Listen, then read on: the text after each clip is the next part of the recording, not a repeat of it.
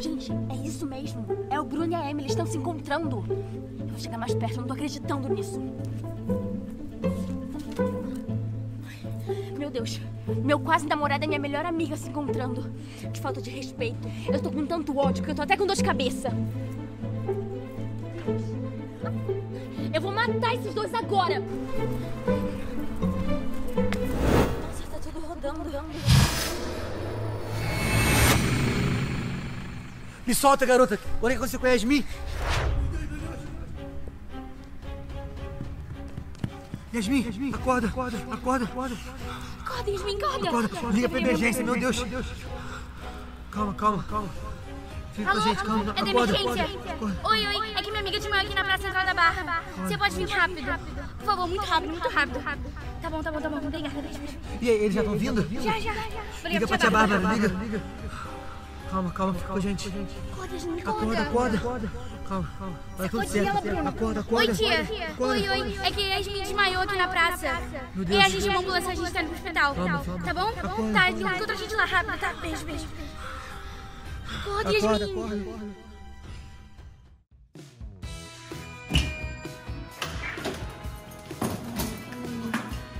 Quer uma água, meu filho?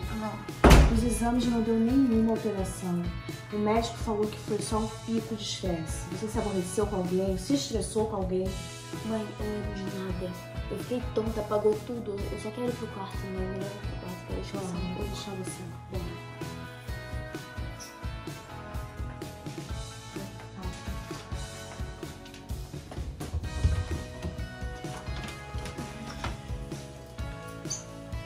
tomar um banho. Vou separar aqui o seu pijama. Depois de um banho, tudo vai ficar bem. Tá? Não. Vai tomar um banho. Aqui o seu pijama. Tá? Qualquer coisa me chama. Descansa, filho. Você vai acordar agora, tá?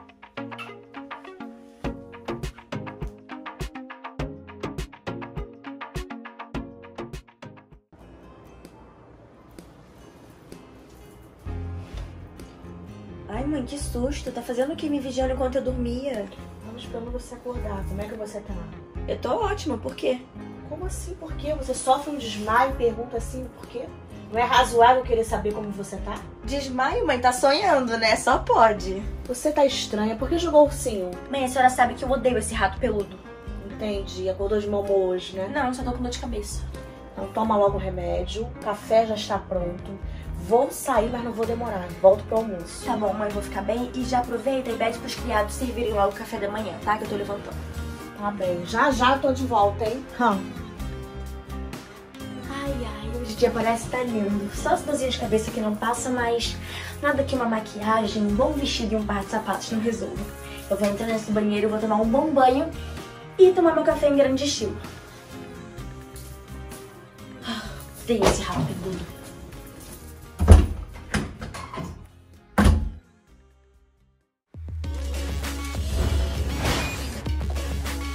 Nossa, hein, essa casa tá tão vazia, não tô vendo os funcionários trabalhando, não tô sentindo cheiro de comida.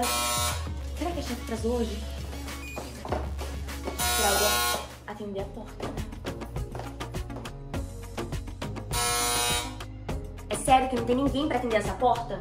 São todos incompetentes mesmo. E aí, cara, tudo bem? Olha só, eu posso explicar tudo o que aconteceu ontem. Eu acho que você tem uma boa razão mesmo, porque tocando a minha campainha essa hora da manhã... Olha só, tudo que você viu... Ué, tá de saída? Não. Nem tomei meu café da manhã ainda. Não vi nenhum funcionário trabalhando. Sabe se hoje é feriado? Feriado? Tá me zoando, né?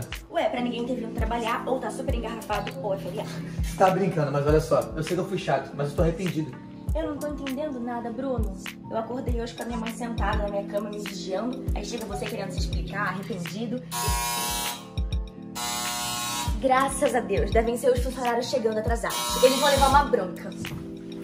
Que loucura, ela tá esquisitando.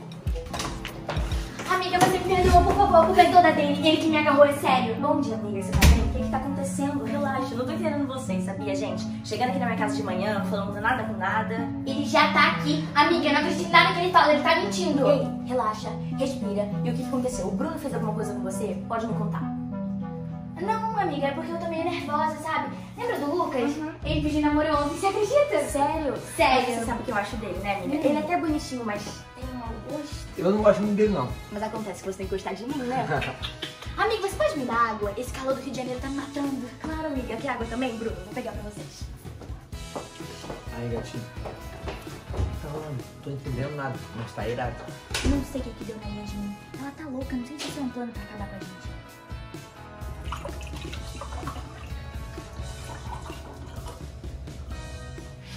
Eu vou matar esses dois agora! Nossa, tá tudo rodando. Yasmin, acorda. Acorda, Yasmin, acorda! Liga pra emergência, meu Deus. Lembrei de tudo. Gente, que loucura é essa? Por que eu tô com essa roupa de festa de manhã?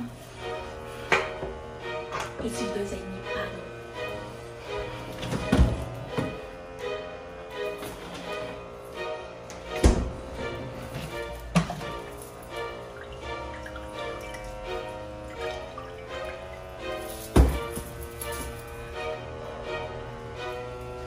Meus amores, me ajudem aqui com os copos, porque eu sou tão desastrada que eu posso derrubar tudo isso aqui antes de chegar até vocês.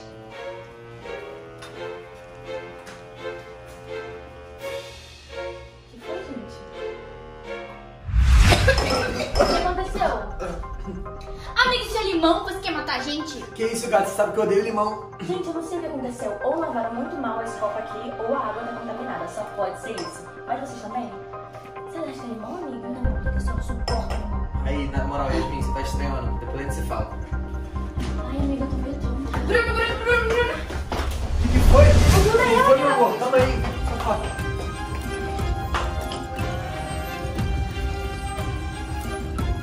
Calma. Bruno, ela morreu, Bruno, ela tá Calma, morta. vai, tudo certo. Ai, meu Deus, eu tenho que falar.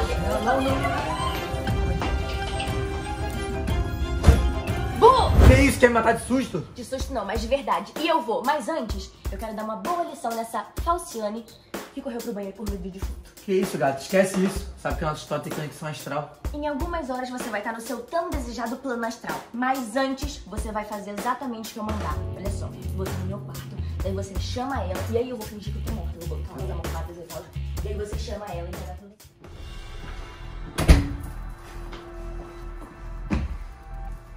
Cadê Yasmin, Bruno? A gente precisa ser forte. Senta aqui. Forte pra quê? Você tá louco? Cadê Yasmin? Levei ela pro quarto. Tá bom, vou me despedir dela. Calma. Você tá pronta pra ver a Yasmin? Claro, desde quando eu não vou estar pronta pra ver alguém? Você tá me dizendo que ela... Sério? Se estiver pronto, pode ir lá. Tem que falar com a tia Bárbara. Meu Deus, o que você vai falar pra tia Bárbara? Que você matou Yasmin? Meu Deus. Meus pais vão me matar se eles souberem que eu tô envolvida nisso. Você não pensa em botar a culpa em mim, hein? Vou ver minha amiga. Vamos ouvir as confissões da dona Emily. Eu tô muito curiosa, não sabia que isso podia ser tão divertido.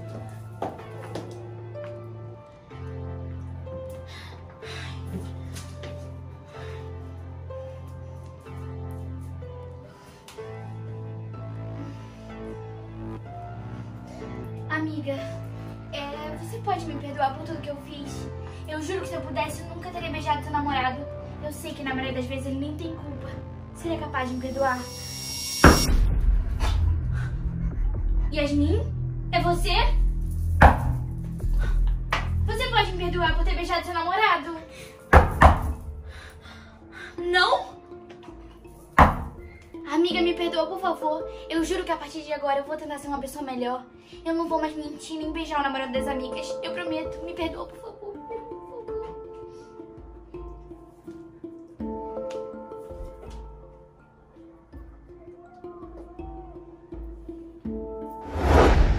Se você for capaz de cumprir todas essas promessas, eu posso até pensar no seu caso. O que significa isso?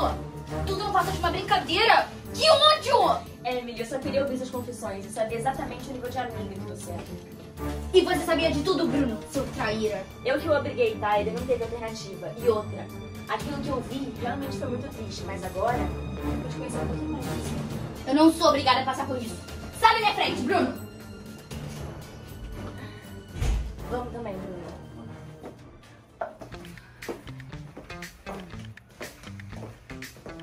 Agora somos só nós dois. Por enquanto, né, Bruno? Não, vamos ficar, ver um filmezinho juntinho. Olha, Bruno, eu até gosto de você, mas eu gosto muito mais de mim. Acho melhor você ir embora, a gente conversa depois, tá? Tchau. Tchau, tchau. O dia hoje foi agitado. Vou tomar um banho, tirar essa roupa aqui e eu vou fazer um almoço bem gostoso pra comer com a melhor pessoa da minha vida, mais importante, minha mãe.